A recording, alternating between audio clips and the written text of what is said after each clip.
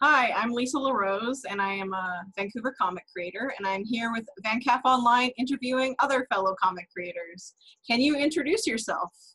Hi, I'm Johnnie Christmas. I'm a fellow Vancouver comic book creator. And you've done a lot of projects. How long have you been doing comics? Professionally since, full-time professionally since 2013. And I got my first comics out in the world seen in a professionalish context around 2009. But I've been drawing comics ever since I was in high school, elementary school, like my whole life, basically. Is there a project that was kind of a turning point for you? Where you got noticed or like an agent or? Yeah, so the first thing that got me noticed, I guess, is when me and Ed Brisson did Sheltered. I did the art on that. Ed wrote it, and it was our first my first image series, and that was the first time that I did something that more people, like people who weren't my friends, actually got to see it and were commenting on it. So that was a really big learning curve and really exciting. And then from then on, I've been kind of doing more projects and getting more stuff out into the world and more exposure. And I have an agent now and all of that stuff. So, yeah. Yeah, you did a comic with Margaret Atwood. I did. What was that like? Can you talk about that project? Sure. The project is called Angel Catbird, and it was a sci-fi humor comic that was in the vein of, I think of it in the vein of Golden Age superhero comics. So it's fun and quirky, and it was a really fun project. I'd never done humor before, so it was a really fun entryway. And working with Margaret was great. She's so smart and so giving as a creator in terms of playing with ideas back and forth.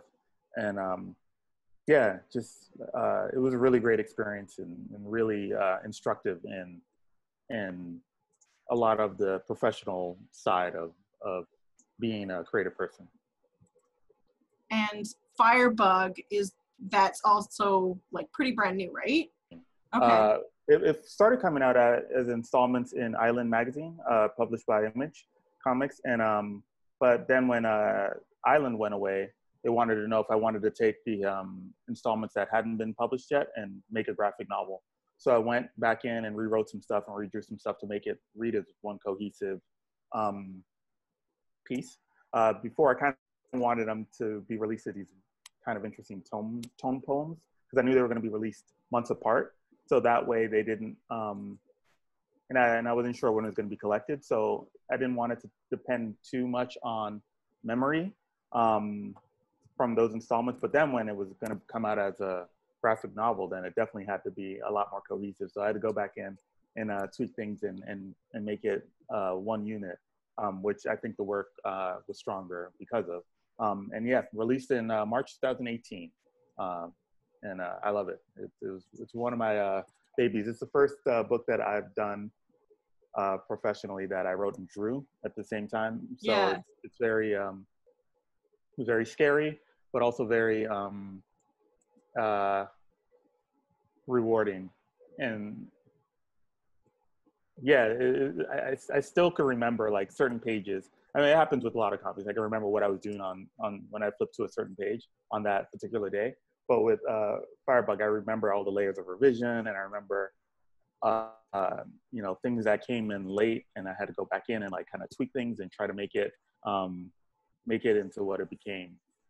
Yeah, it was a great experience. Cool. Daunting, but great. Daunting. So was it hard to like be a writer on a project? Are you mostly doing the artwork for most projects, I'm guessing? Right now I've switched over to, I think most of the stuff I'm doing now is writing on projects. Oh, cool. But more stuff that I'm writing and drawing together will be coming out soon. Oh, excellent. What's your favorite part of the process? Are you enjoying writing more? Talk a bit about kind of like what you do and what you like doing and parts you hate and all that. I would say, what do I enjoy most in the process? I would I'm going to go even smaller than like writing or drawing. I'm going to go right down to inking. Inking Oh, is my yeah. favorite part of the process.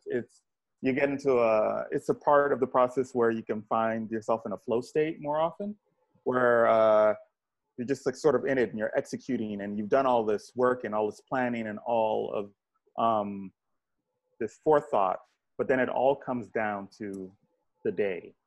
And it's very freeing because you can let go of all of the anxiety of, is this going to work, is this not going to work, or like you've got ink on the brush and it's go time, so it's a really freeing part of the process. It's almost the exact opposite of writing, where there's so much work that goes into building up your story and revising and drafting and seeing if things work and having other people read it and considering it and putting it in a shelf, like, in a drawer for a little while and not looking at it and coming back and pulling it out and looking at it again. There's and then on the total other side of it, you've got inking, where you just lay it down.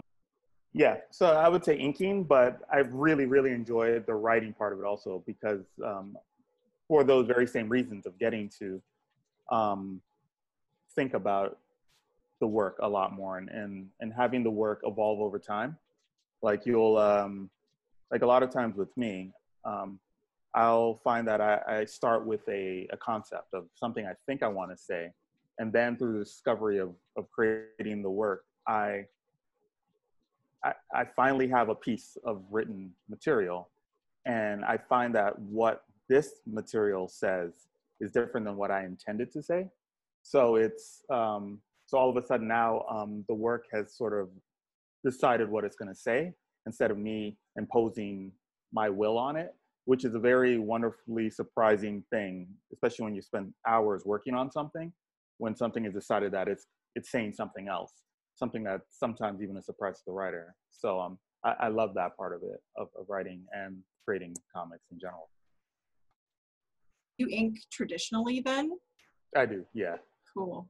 It's I thumbnail digitally, and then Okay. I will sometimes I'll pencil a little bit digitally, like 50-50 digital pencils. But inking is it's like my treat. It's my reward at the end of the long process. So so I've tried inking digitally before, and it's cool. It's cool, but I like the sense of risk and danger of, you might spill ink, or you might make a real big boo-boo and you might have to come back, or sometimes you make a mistake and find that through the process of trying to fix it on the page, that you come up with, it doesn't happen often, but sometimes you'll come up with a solution that's even better than the solution you had in mind. And you're like, oh, that's how I'm gonna approach that character's hair from now on. Oh, that's kind of cool how that works. And then you go back in and, so yeah, traditional inking. Awesome. What is something outside of comics that you're interested in, and does this show up in your work at all? I'll give you two. Music is a big one. I like the, I don't know if a musicality appears in my work. Like maybe there's a sense during certain characters in a work, I'll try to give that character their own sense of poetry in the way they speak. Like some people are very blunt and some people have a more lyrical sense to how they speak. And sometimes I'll listen to pieces of music to get inspiration on meter and, of how the piece is moving, and also in the process. Like I think a lot about when I'm working collaboratively, I think a lot about jazz musicians and how you have a theme. Like we're gonna sing, or we're gonna perform Embraceable You or whatever. And then everyone gets to have their say, right? They get to solo on the piece, or it gets to move in a different way. Like the letterer might decide to do something that you hadn't expected, or the colorist, if you're working on a big team, might decide to do something else, or the artist or the writer, so I think a lot about music and the art of collaboration.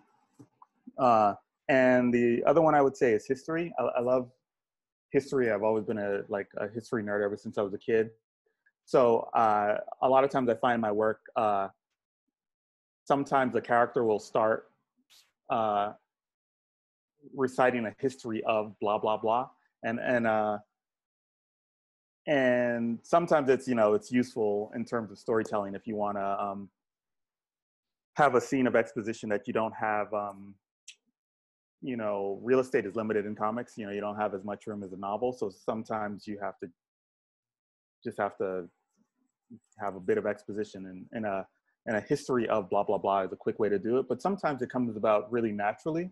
Like sometimes a certain character will just be a history buff as well, and love the mythology of the particular world that you're creating, or the events, and sometimes it comes off as a history of, and other times it just comes off as gossip. You know, someone's kind of and that's another fun way of getting history and exposition in, is through gossip. Someone just kind of, well, did you hear about yada yada? And that's one way that my love of history gets into my work from time to time.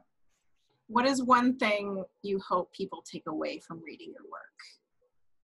I want the work to stay with them after they close the cover. Even better if they go back to it and flip it open and start reading the work again. Obviously, I prefer if they love it, but if they hate it but they find it compelling, I like that too. I'll take that too. Like I just want them to. I want it to stick with people, even if they want to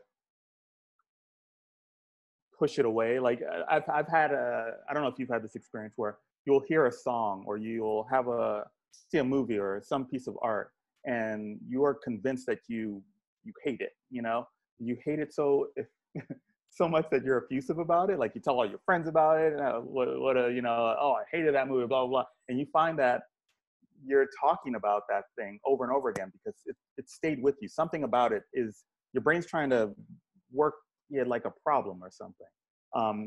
And you'll find that you go back and you rewatch it, or you go back and you re-listen to it, or you like it's unresolved within you. Like it shook something loose. And that's one thing I would, like I said, I prefer that it shakes something loose in a very enjoyable way and people love it. But it's more important to me that I shake something loose. I definitely have one of those. Like, I'm not going to say the name of it. I'll get into it after the recording. I'll tell you about it. But like, there's this one book and I'm just like, why? But yeah, people remembering and people reacting to your work in a strong way. Yeah, that's really cool. Yeah, like I've had some reviews that were on the face of it, on the face of the review, very negative. I had this one guy who gave me this really negative review, but it was a really close reading. It was one of my favorite reviews I ever got, because he'd read so closely and thought so deeply about it. And he had real reasons as to why he didn't take to that particular work. Because he actually assimilated it, thought about it. He was coming from, he was a religious fellow, and he was coming from it through his own religious tradition and his view of it. So a lot of his objections were through that lens, more so than his own personal, it felt like. But the fact that he read so closely led me to believe that he read it more than once and thought about it and made a very thoughtful review, which I thought was very, was kind of cool. Is there a bit of advice you want to give new comic creators starting out? Bit of advice. It depends what they want, is how I would tailor the advice. But I would say if you, the thing that I like about comics and the thing that that made me go all in on it, even as a teenager, was that that the power of the work that you create is all within you. Like it's not like you need a team of 10 other people to make a football team or something, like to win the championship. Like all you need is just enough solitude, a brush, and determination. Like it's really a, it's not like a marathon or anything, but like it's all down to you. You know, you can create the greatest work ever, or you could create the worst work ever, but it's all up to you, and no one can stop you or put you off of it if it's what you really, really want. And if you have a hunger for it, that's like, if your hunger is outsized and you will not stop and you are relentless, I'm not saying you'll be Alan Moore or whatever, but something will happen. You know, like you're gonna create stuff, and the next thing you create, if you're attacking it the same way, is gonna be better than, or at least different than the thing that your first work, and then the next work is gonna be even more so. So it's like keeping that same energy every time you approach it, and respect for the form, and respect for yourself, and respect for your reader. It's within you. I was Masterclass has that, you know, they had that special where 2 for 1 or whatever. So I got together with a buddy of mine. I was like, hey, you want to get in on this? So we got the Masterclass. Big trucks going on down on Main Street. So I started listening to the David Mamet creative writing one, right? Because I enjoy his use of dialogue and his thoughts on writing. And he had this whole thing about he had this special safe, and it had a special key and a yada yada, and he lost the key, and he had to get a locksmith to come in there and like break the safe. So the locksmith comes, and he checks out the safe, he checks out the room, and he's like, no one's broken in here, like the key's in this room. And David Mamet's like, no way, man, it's not in here, whatever. So the guy's like, I'm not gonna break into the safe, the key's in the room. So David Mamet goes shuffles through everything, rifles through everything, and he finds the key. And the metaphor that he uses is that that's how it is with writing. And I'll say that for comics creating in general. Like the key's in the room, like the answer to the problem is within you. So that's what I would say to anyone starting out. Cool. And where can people go to find your comics, find you online, follow you? My website, which needs to be updated, apologies all, is JohnnieChristmas.com, Johnny with an I-E. I'm on Twitter at J_Xmas, at J_XMAS. I'm on Facebook, Johnnie Christmas, and Instagram, Johnnie Xmas. But yeah, I'm around. Hopefully we'll be seeing you in person next year at VanCAF. Absolutely. I hope so too. Good talking to you, Lisa. Thanks for having me on. And thanks for everyone who's watching this video. Have a great VanCAF online. Bye.